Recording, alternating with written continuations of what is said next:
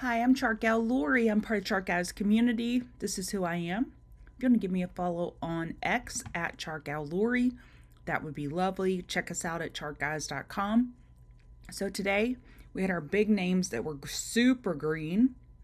We had XLE that was red, and financials really took it in the chin today with overnight news. Economic calendar tomorrow, we have CPI. We have CPI at 8:30 tomorrow. That will be huge, absolutely huge news. And we'll see how that impacts the market. All right, let's look at some charts. ES. ES is just now getting over the overnight low. We've made enough room for an hourly higher low, 30-minute higher low. 4-hour uptrend. But on the daily, we're still below the 50 MA. It looks like a daily bear flag. Let's pull some fibs on this just to make sure.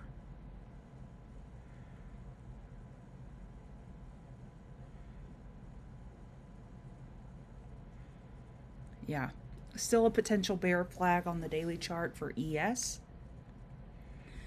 NASDAQ still could be a bear flag.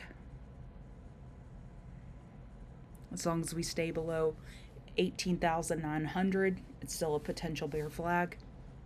Nice recovery today. We have enough room for an hourly higher low. RTY, we're struggling here at the hourly 50 MA. 4-hour 12 EMA is overhead. And on the daily, we're bouncing from the 200 MA after we confirm the daily bear flag. So on the Dow, we have our second daily inside bar. The Dow's having a hard time just making any uptrends with the weakness that we have in banks. We have VIX. VIX looks like a megaphone, higher highs and lower lows without follow through. Today, 1890 was the low. We couldn't break 1883. But again, this looks like a megaphone. I'm just going to draw it roughly.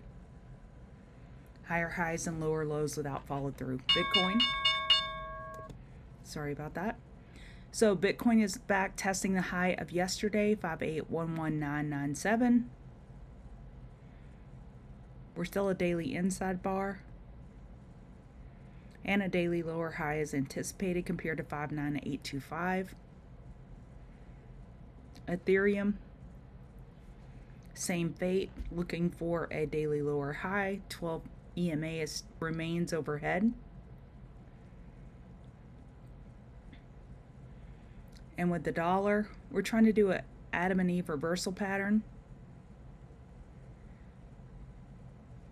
We need to get over 10192 in order to confirm that. We haven't yet. We're still below the EMAs. Gold's had a good day, a really good day. I was looking at 3:30 this morning, and now we're at 2 p.m. and it has been doing great.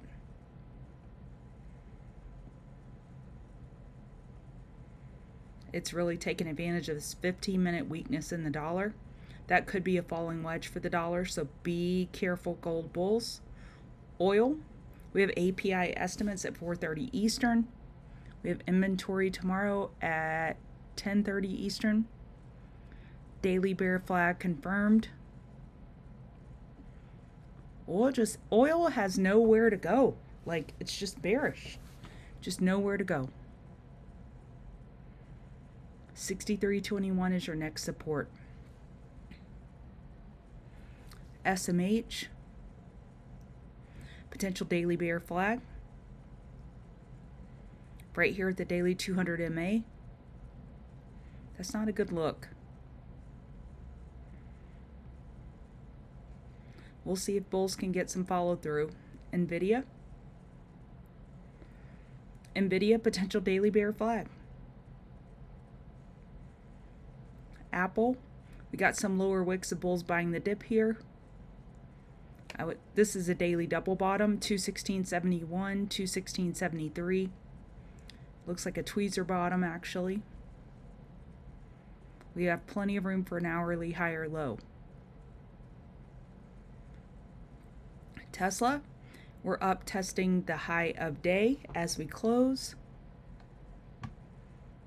Again, we don't have a lot of earnings events this week, but we do have a ton of econ events. So CPI tomorrow. And we're wrestling with the daily 50 MA. XLF, we're bouncing from the daily 26 EMA. XLF had a pretty rough day, banks in general. They had headline news. We made enough room for an hourly higher low on a pullback. And XLV, daily inside bar bull break. We've gotten over that 155.66. DJT, I have this on the list because of the debate tonight at 9 p.m. Eastern. It saw some early morning volume, and I'm assuming it's because of the debate, but we're still looking for a daily lower high. So bears will be chomping at the bit to get some of this